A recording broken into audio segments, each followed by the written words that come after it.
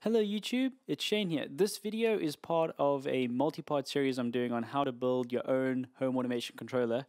So if you haven't started already from the top, I would suggest you click the link in the description or the annotation right now on the screen to go to that playlist and work your way down, as some of the things I do in this video may not work unless you've completed prior steps. Hey guys, so in this video we are going to be installing Screen on the Raspberry Pi. So obviously the first thing you're going to need to do is SSH into your Raspberry Pi. So to do that, you open terminal and then you type in SSH, the username, which in our case is Pi, and then the IP address of your Pi. This will obviously be different to mine. Oops. There we go, and then the password that we created earlier in the previous tutorial. Boom. Okay, so once you're logged in, it's actually really easy to install things in Linux.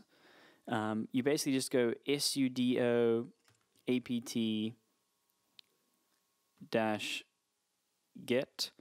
and then we're going to put in update. And what this is going to do is it's just going to refresh all of the basically like the links. So the system is going to find out where are all the packages that we need. So let's run this and I'll get back when it's done. Okay, so once that is done, we're going to then simply install Screen by going sudo apt-get install Screen. And it's really that simple. Hit enter and it's probably going to ask you, no, there we go, now it's installing. Okay, so let's come back once it is installed. Okay, so I just had to re-log in, which is why my screen looks different. So to use Screen, all you need to do is go Screen -S to create a new screen. You give that screen a name, so let's give it test, and then hit enter, and boom, now we're inside a Screen. And then to go back, you hit Control AD, and then it will come back and it will say detached from the screen named test. And so we can create another screen, let's say test2, and we can enter that. And this allows us to run something like, let's say ping Google, okay, .com, and it's going to ping Google. Now we can leave this screen and it will continue to ping Google. That's why we need to use Screen.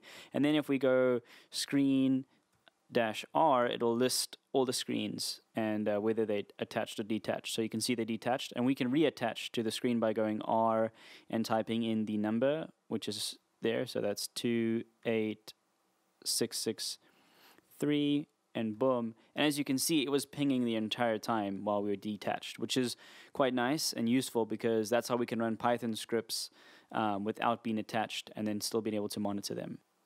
Okay, so if you want to stop something in Linux, what you're going to do is push Control-C, and then you'll get that. It will basically exit out. And then to get out of the screen, to close the screen permanently, you just type in the word exit, and it will jump out, and it will say the screen's terminated.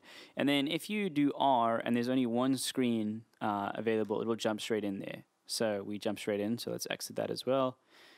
There we go. So that's how to use Screen. Okay, so there's how to use Screen. Hopefully that was helpful. If you liked this video, please thumbs it up. If you didn't, thumbs it down.